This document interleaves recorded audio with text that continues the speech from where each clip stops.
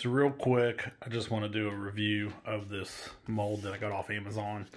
What I did is I made this little plywood sled to basically give it some support, and I'll put it in there and show you. Made the first tray, and I put these flakes in here, which were like for garage epoxy floors.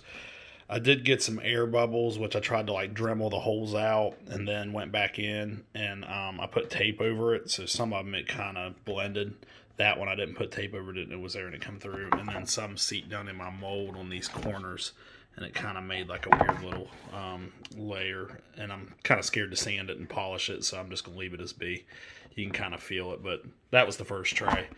The bottom though, what I noticed, it's like the bottom, I'll show you when I flip it over, it doesn't set up high enough.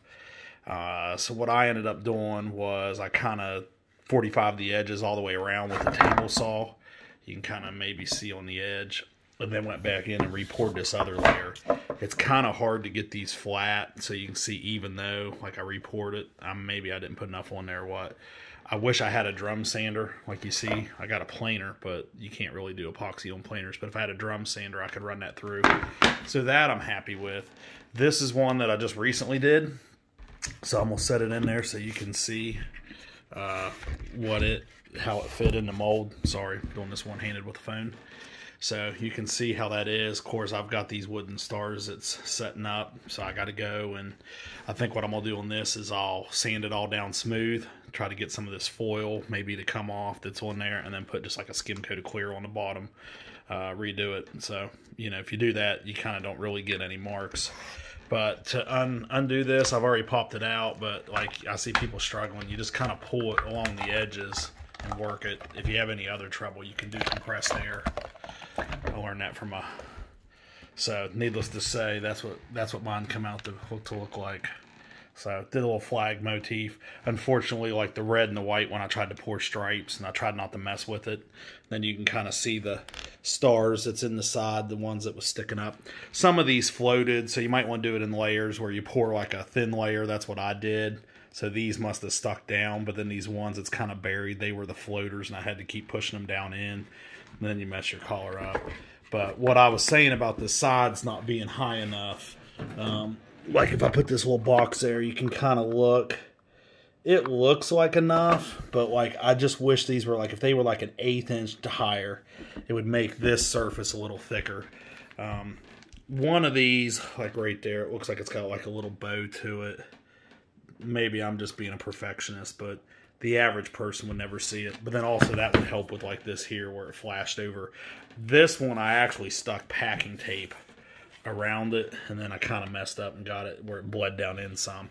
But that's what I did this plywood for, was because like I didn't want it to bow actually out. But so I did the first one that way, and like I said, it had straight sides. So most of my friends, coworkers, whatever, I've been showing them, and of course I read where somebody said it took 500 milliliters. I think this one I did like 3, and then maybe another 100, 150 to finish the bottom, maybe. I saw someone said 500. 500 seems like a bit much. 4 was what I did with this, and these little stars and foil isn't taking up that much. But I would say 500 would be the absolute max, but you got to figure that's a lot of epoxy, so trying to think of ideas what to do next. My mom said something about keys, like a bunch of old keys. And I thought that'd be kind of cool, like a key tray. I think I want to do one with like straight dollar bills. Just do like dollar bills. I did a bookmark. Unfortunately, it's so rough. I did a bookmark with like this shredded paper, so it kind of turned out well. But I thought maybe some crinkle paper would be cool. You know, because the surface ends up being smooth, you know, as long as you don't fool with it. My problem is I always won't fool with these. You need to let them, I got like a little messed up spot. You got to just let them set. You got to hit them with the heat gun a good bit. But I've done some other stuff. I've got some different foils and stuff. Like I was making these West Virginia University Mountaineer themed keychains. That one, see, I started sanding the flashing off the bottom because it's like this little foil stuff. So, like here's a state, you can see the flashing because I over poured it.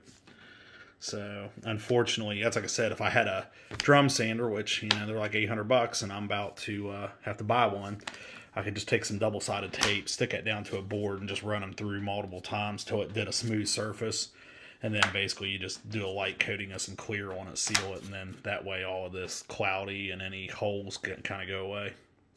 But, you know, just kind of, I did some epoxy work on jet skis in the years past, fixing jet ski hulls I crashed, and, you know, something, you know, we wanted to do a fun project at home during the pandemic, and I said, well, let's do this. So I got a bunch of money tied up in it. Get you one of them silicone. This is a Rockler, but get you a silicone mat.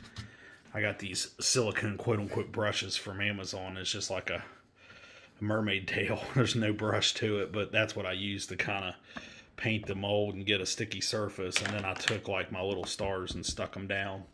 So, you know, you want to have something cover them. That's like all of these. It's smooth. You can't catch a nail on any of it, so that's good. Whereas this one, those little flakes, what I should have did was paint a layer and then take the flakes and mix some in. So that's where I recommend, like, I've got like multiple small silicone mixing cups, but do like small batches. And then sometimes, see, this stuff will want to float. So then sometimes what you should do is like pour it and let it get tacky, then sprinkle some more on, okay? And then like let it set a little longer, and then those will kind of, or maybe even do like just a light brush, like clear over it. So, you know, like to do a pour like this, like in layers, it may take hours because you have to let it set up for like an hour and then do another pour. And you want it to be a little bit tacky in between layers. But that way it would stick and like stuff not float. So this, I kept pushing them down, but and then let it set in the mold for like a good couple days. This was one day. I probably should have left it another day, but it gets harder over time. Like this one, I could probably twist it more than like with this one I can. So, but then I bought a bit to round over these edges once I sand and trim these off. It's like an 1/8 inch. I may go to a 1/4 inch, which is about, you know, well, that's probably like an 1/8. But I rounded this one over this other. You probably can't even see it. But I rounded it over and it had a nice little edge to it. So it took away like the little sharp edge. But I really wish I had a drum sander, run it through there 2 or 3 times, get it good and flat, and then just paint on a coat of clear to get the cloudiness to go away, and then it's sealed. You know, you'd probably have to watch it doesn't run down the sides and stuff, but you could always put tape around it if you wanted, like packing tape, and then peel it off and then run the router around the edge. But, you know, that's the bottom. No one really sees that. So, like I said, I don't know what I'm going to use it for. You know, use it for throwing junk in, I guess. But, and then I always take, like this was the other one the other day. So you can see how this stuff floated. It was mixed in, and you can see the clear. But this was like, so this green, that was from another one. The blue was from something else I did, and then this was from the paper one. So I think I got paper looking there. But that's kind of the whole thing, is just finding unique stuff. You know, like, I guess you can do pictures. I think I'm going to try maybe a Red Bull can. I drink a lot of Red Bull. So I was thinking about taking and cutting Red Bull can, if you ever seen that Red Bull Art of the Can. But then also basically just, you know, that's what this paper's for, is run. I thought about running the Red Bull can down through the shredder. So I thought about doing like that neon paper, and then I got a gift or something come from a friend, and it had this paper. So then I kept it, and I tried to bookmark, but the bookmark's just not really thick enough, even if I go and I sand it down. So, but the Red Bull, I thought about running it through my paper shredder and having little Red Bull shards of aluminum. That's kind of what this aluminum, it's like this aluminum flake, whatever. It's like foil, and it's so fine, but it gets goopy. So it's like here you can feel it, and that's what I was saying. If I had a drum sander, run it through there. I mean, I can take my DA orbital sander and go over it, but you know, you're not getting it as even, whereas the drum sander, you get it nice and flat and even, because I got to sand down this wood anyway, and then you'll want to seal it. But I was trying to do those. Of course, the problem was when it's upside down, they kind of want to go in this orientation. But when you have it like this and you're looking through, you want them to look like normal stars, right, with the point up. So like some of these are rotated. So, you know, it works. I'm not going to complain. I'm happy with it, you know.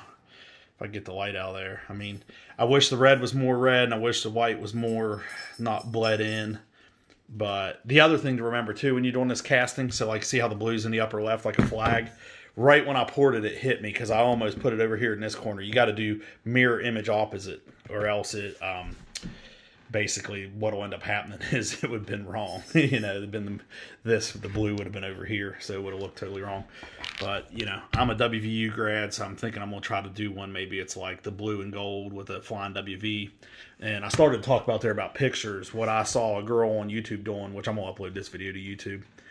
People probably laugh at it when I don't really care. I watch a ton of YouTube, but it's definitely harder to make these videos than, especially to edit them and all that. I'm just doing this in one take and posting it. So, but you have to take and laminate. So take a laminator, laminate it. Now I don't know if like the edge of the lamination will disappear like in the epoxy, but we'll try. So I think I'm gonna do a small one. Like I've got a small coaster mold, so I'm gonna try one of them. We'll see what happens. But basically, that's my American flag tray. So, you know, got some friends wanting some different stuff. So, it's all just kind of like, try it and see. My recommendation is don't get too crazy. Like this was probably a little overboard because I had 4 mixes. I had clear, I had the white, the red, the blue, and then I had a clear with the aluminum in it.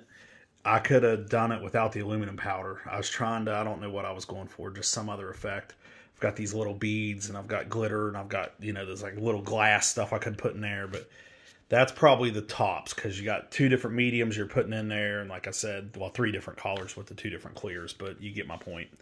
And then that guy that I watched, Nick Z, I can't pronounce his last name, but he does awesome turning, but he did one the other day where I saw red. And so I mixed that blue and I mixed that red pretty strong with the collaring. You can see here, it's probably a little bit more, but of course, it doesn't ever show up on video. It looks better if it's laying down too, but the light glare. So, but needless to say, that's kind of where I'm at with it. Definitely for the 20 bucks at the tray cost, but you're probably looking 20 bucks in epoxy and other crap. So, you know, I doubt anybody will buy these, but it's just something to do. Something, you know, increase my artistic ability, so to speak. Now, if I had a CNC router where I could carve crap in it and re-pour it, that'd be cool too. But that's on the next wish list other than a drum sander. So, see you guys.